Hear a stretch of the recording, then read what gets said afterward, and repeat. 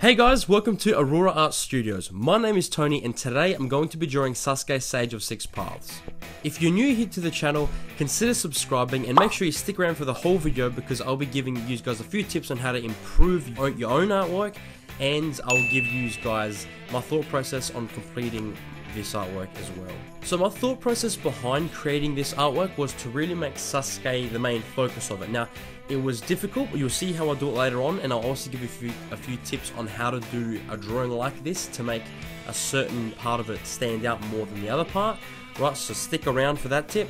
Now, I didn't want to make it too alike as if I did the Naruto's last week, but it turned out to be similar in that way because of how I wanted to portray Sasuke. So the idea behind it is that Sasuke at the front here is supposed to, this is what his stance is and what he's looking like while he's inside the Susanoo. So similar to like last week, as Naruto had a stance where it seemed as if he was inside Kurama, about to throw his Rasen Shuriken, same thing. Now if you want, you can go check out that video. I'll leave it in the description down below just so you guys can check it out and see what I'm talking about. Now I did have a little bit of trouble coming up with the idea.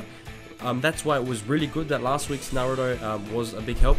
But what I did, the way I got around a artist block, so to say, is a lot of reference.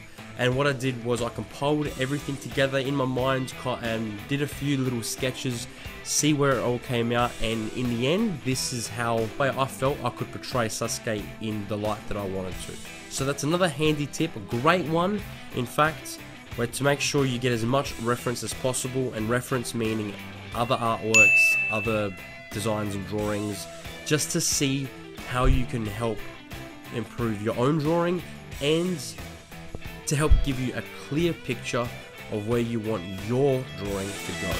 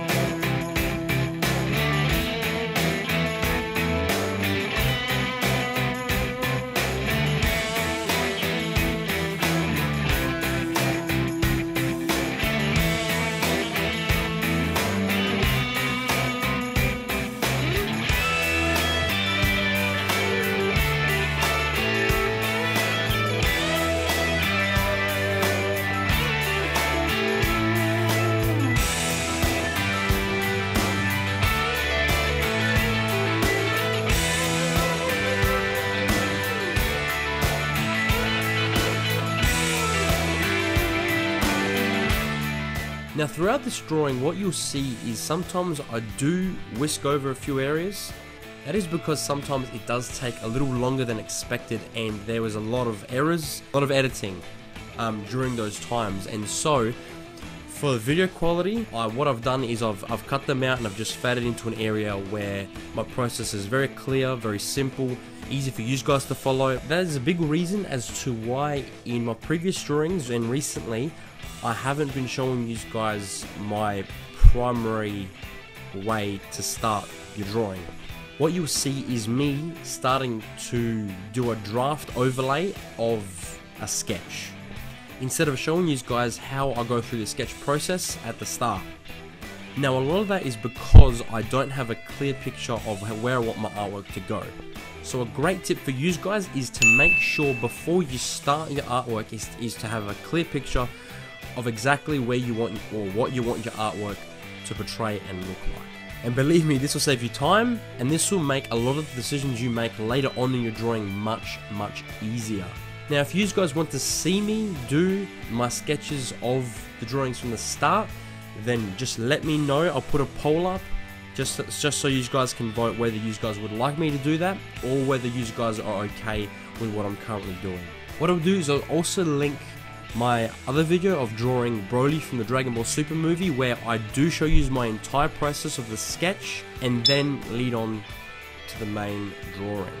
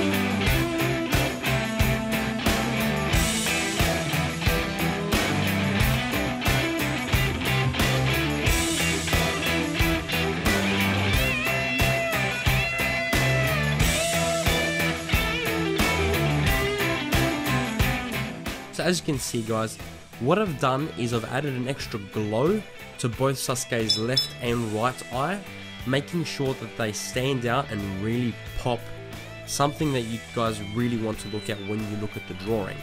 Now this is a handy tip for any drawing, anything that you do, because what it will do is most of the attention of the viewer will be drawn to that point of the drawing. Now the other way that I made Sasuke stand out throughout the artwork was I made him brighter than the Susanoo. Susanoo is darker in the back, Sasuke's brighter up the front, and I've also given Sasuke a drop shadow in the back.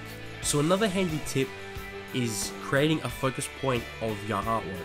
Now my focus point was Sasuke, but what I've also done is I've added the lightning streams coming in like a V, traps you inside the artwork, making sure it's pointing down into Sasuke, giving you the subconscious effect that you want to stare at Sasuke instead of looking at the Susanoo, even though the Susanoo has a lot of bright points and Sasuke doesn't have as many bright points. So creating a focus point is very key if you're trying to get your audience to look at a certain area of your artwork.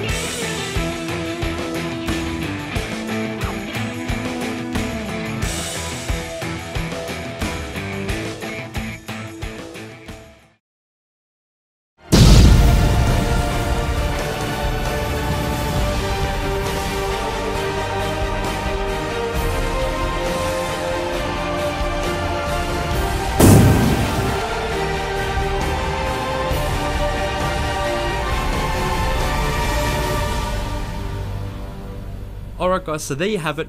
I really hope you like the artwork. Now, as you can see, I've made a few changes to it. I increased the contrast and the saturation of the drawing, mainly the Susanoo in the background, just to help Sasuke stand out even more at the front. Now, if you liked the drawing, give the video a thumbs up. Comment down below what you liked about the drawing and what you liked about the video. If you're interested in seeing more artworks like this and more commentary helping you guys improve your own artwork, consider subscribing to my channel where I'll be uploading a video every Monday. And make sure you hit that notification bell so you guys don't miss a single video. Alright guys, thanks for watching. I'll catch you in the next one. See ya.